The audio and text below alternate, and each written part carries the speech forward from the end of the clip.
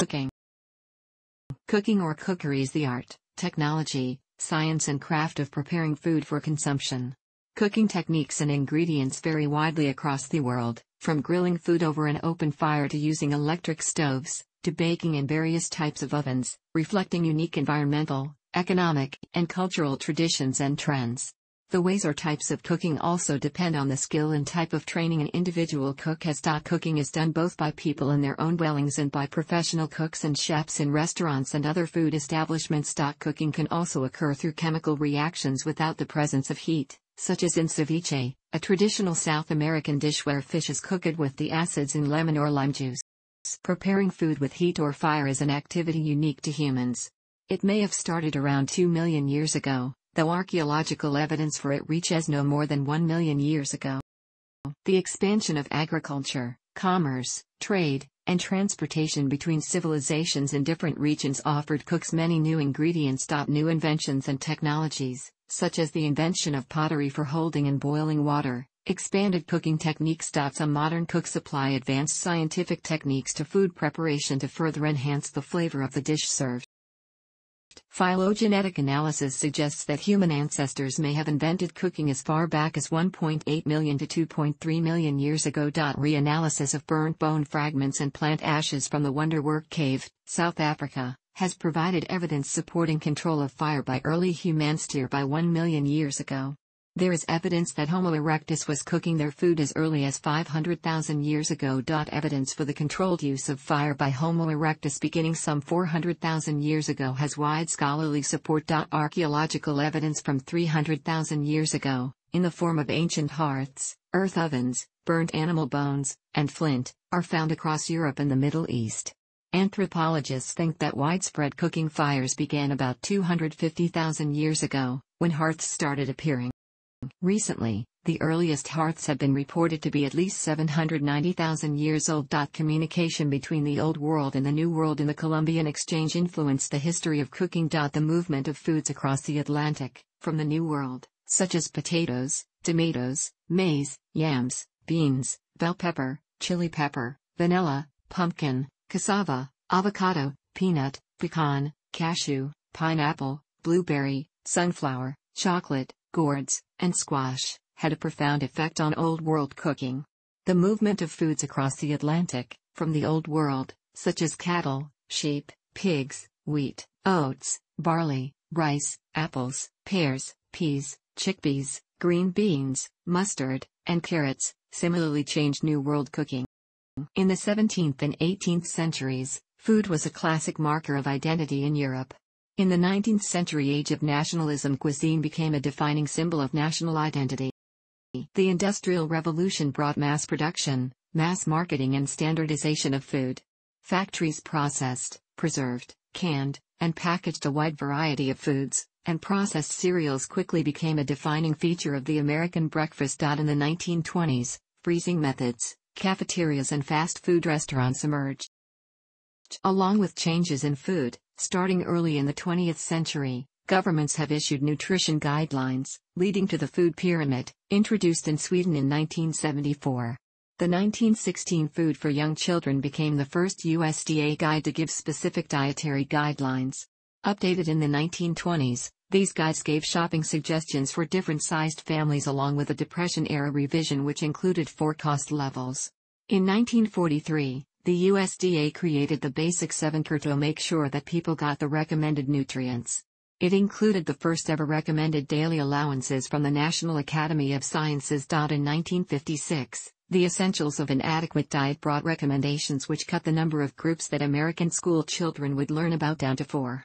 In 1979, a guide called Food addressed the link between too much of certain foods and chronic diseases, but added fats, oils, and sweets to the 4 basic food groups. Most ingredients in cooking are derived from living organisms. Vegetables, fruits, grains and nuts as well as herbs and spices come from plants, while meat, eggs, and dairy products come from animals. Mushrooms and the yeast used in baking are kinds of fungi. Cooks also use water and minerals such as salt. Cooks can also use wine or spirits. Naturally occurring ingredients contain various amounts of molecules called proteins, carbohydrates and fats. They also contain water and minerals. Cooking involves the manipulation of the chemical properties of these molecules. Carbohydrates include the common sugar, sucrose, table sugar, a disaccharide, and such simple sugars as glucose, made by enzymatic splitting of sucrose and fructose, from fruit, and starches from sources such as cereal flour, rice, arrowroot and potato. The interaction of heat and carbohydrate is complex. Long-chain sugars such as starch tend to break down into simpler sugars when cooked, while simple sugars can form syrups. If sugars are heated so that all water of crystallization is driven off, then caramelization starts, with the sugar undergoing thermal decomposition with the formation of carbon, and other breakdown products producing caramel. Similarly, the heating of sugars and proteins elicits the Maillard reaction, a basic flavor-enhancing technique. An emulsion of starch with fat or water can, when gently heated, provide thickening to the dish being cooked. In European cooking, a mixture of butter and flour called a roux is used to thicken liquids to make stews or sauces. In Asian cooking, a similar effect is obtained from a mixture of rice or cornstarch and water. These techniques rely on the properties of starches to create simpler mucilaginous saccharides during cooking, which causes the familiar thickening of sauces. This thickening will break down, however, under additional heat. Types of fat include vegetable oils, animal products such as butter and lard, as well as fats from grains, including corn and flax oils. Fats are used in a number of ways in cooking and baking. To prepare stir-fries, grilled cheese or pancakes, the pan or griddle is often coated with fat or oil. Fats are also used as an ingredient in baked goods such as cookies, cakes and pies. Fats can reach temperatures higher than the boiling point of water, and are often used to conduct high heat to other ingredients, such as in frying, deep frying or sautéing. Fats are used to add flavor to food, for example, butter or bacon fat, prevent food from sticking to pans and create a desirable texture. Edible animal material, including muscle, offal, milk, eggs and egg whites, contains substantial amounts of protein. Almost all vegetable matter, in particular legumes and seeds, also includes proteins, although generally in smaller amounts. Mushrooms have high protein content. Any of these may be sources of essential amino acids. When proteins are heated, they become denatured, unfolded, and change texture. In many cases, this causes the structure of the material to become softer or more friable. Meat becomes cooked and is more friable and less flexible. In some cases, proteins can form more rigid structures, such as the coagulation of albumin in egg whites. The formation of a relatively rigid but flexible matrix from egg white provides an important component in baking cakes, and also underpins many desserts based on meringue.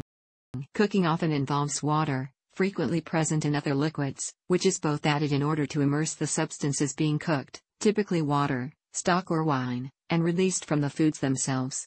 A favorite method of adding flavor to dishes is to save the liquid for use in other recipes. Liquids are so important to cooking that the name of the cooking method used is often based on how the liquid is combined with the food, as in steaming, simmering, boiling, braising, and blanching.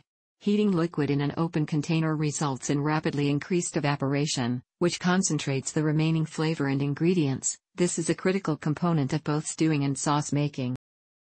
Vitamins and minerals are required for normal metabolism but which the body cannot manufacture itself and which must therefore come from external sources. Vitamins come from several sources including fresh fruit and vegetables, vitamin C, carrots, liver, vitamin A, cereal bran, bread, liver, B vitamins, fish liver oil, vitamin D, and fresh green vegetables, vitamin K.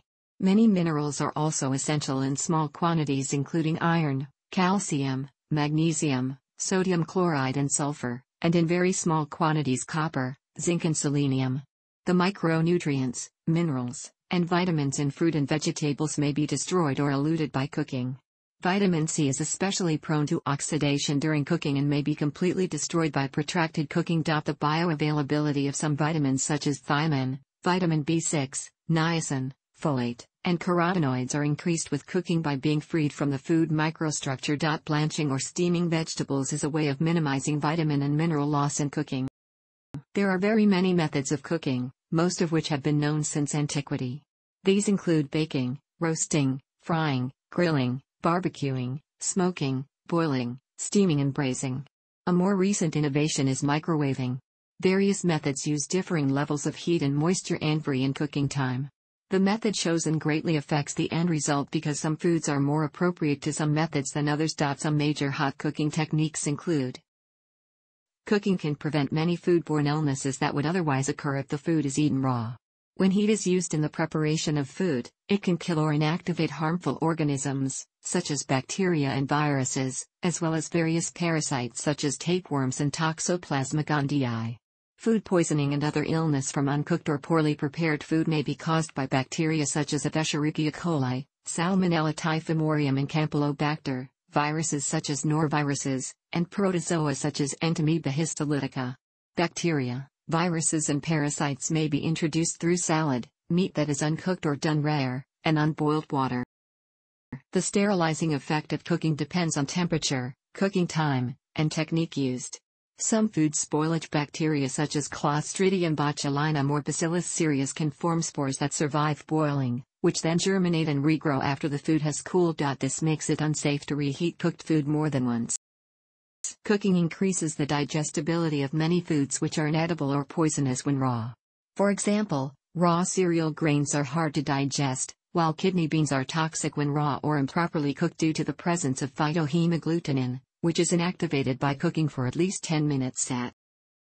Food safety depends on the safe preparation, handling, and storage of food.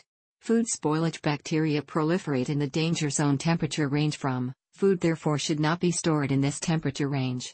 Washing of hands and surfaces, especially when handling different meats, and keeping raw food separate from cooked food to avoid cross-contamination, are good practices in food preparation. Foods prepared on plastic cutting boards may be less likely to harbor bacteria than wooden ones. Washing and disinfecting cutting boards, especially after use with raw meat, poultry, or seafood, reduces the risk of contamination. Proponents of raw foodism argue that cooking food increases the risk of some of the detrimental effects on food or health. They point out that during cooking of vegetables and fruit containing vitamin C, the vitamin elutes into the cooking water and becomes degraded through oxidation. Peeling vegetables can also substantially reduce the vitamin C content, especially in the case of potatoes where most vitamin C is in the skin. However, research has shown that in the specific case of carotenoids a greater proportion is absorbed from cooked vegetables than from raw vegetables. German research in 2003 showed significant benefits in reducing breast cancer risk when large amounts of raw vegetable matter are included in the diet. The authors attribute some of this effect to heat label phytonutrients. Sulforaphane, a glucosinolate breakdown product, which may be found in vegetables such as broccoli, has been shown to be protective against prostate cancer. However, much of it is destroyed when the vegetable is boiled. The USDA has studied retention data for 16 vitamins, 8 minerals, and alcohol for approximately 290 foods for various cooking methods. In a human epidemiological analysis by Richard Dahl and Richard Peto in 1981, diet was estimated to cause a large percentage of cancers. Studies suggest that around 32% of cancer deaths may be avoidable by changes to the diet. Some of these cancers may be caused by carcinogens in food generated during the cooking process, although it is often difficult to identify the specific components in diet that serve to increase cancer risk. Many foods, such as beef steak and broccoli, contain low concentrations of both carcinogens and anticarcinogens.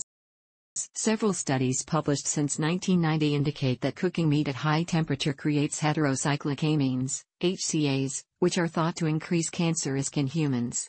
Researchers at the National Cancer Institute found that human subjects who ate beef rare or medium rare had less than one-third the risk of stomach cancer than those who ate beef medium well or well done. While avoiding meat or eating meat raw may be the only ways to avoid HCAs in meat fully, the National Cancer Institute states that cooking meat below creates negligible amounts of HCAs. Also, microwaving meat before cooking may reduce HCAs by 90% by reducing the time needed for the meat to be cooked at high heat. Nitrosamines are found in some food, and may be produced by some cooking processes from proteins or from nitrites used as food preservatives. Cured meat such as bacon has been found to be carcinogenic, with links to colon cancer. Ascorbate, which is added to cured meat, however, reduces nitrosamin formation. Research has shown that grilling, barbecuing and smoking meat and fish increases levels of carcinogenic polycyclic aromatic hydrocarbons, PAH. In Europe, grilled meat and smoked fish generally only contribute a small proportion of dietary PAH intake since they are a minor component of diet. Most intake comes from cereals, oils and fats. However, in the U.S., grilled/barbecued meat is the second highest contributor of the mean daily intake of unknown carcinogen benzoylpyrene at 21% after bread, cereal and grain at 29%. Baking, grilling or broiling food, especially starchy foods, until a toasted crust is formed generates significant concentrations of acrylamide, a known carcinogen from animal studies. Its potential to cause cancer in humans at normal exposures is uncertain. Public health authorities recommend reducing the risk by avoiding overly browning starchy foods or meats when frying, baking, toasting or roasting them. Cooking dairy products may reduce a protective effect against colon cancer. Researchers at the University of Toronto suggest that ingesting uncooked or unpasteurized dairy products, see also raw milk, may reduce the risk of colorectal cancer. Mice and rats fed uncooked sucrose, casein, and beef tallow had 1/3 to 1/5 incidence of microadenomas as the mice and rats fed the same ingredients cooked. This claim, however, is contentious. According to the Food and Drug Administration of the United States, health benefits claimed by raw milk advocates do not exist. The small quantities of antibodies in milk are not absorbed in the human intestinal tract, says Barbara Ingham, Ph.D., Associate Professor and Extension Food Scientist at the University of Wisconsin-Madison. There is no scientific evidence that raw milk contains an anti-arthritis factor or that it enhances resistance to other diseases. Heating sugars with proteins or fats can produce advanced glycation end products, glycotoxins. Deep-fried food in restaurants may contain high level of trans fat, which is known to increase levels of low-density lipoprotein that in turn may increase risk of heart diseases and other conditions. However, many fast food chains have now switched to trans fat-free alternatives for deep frying.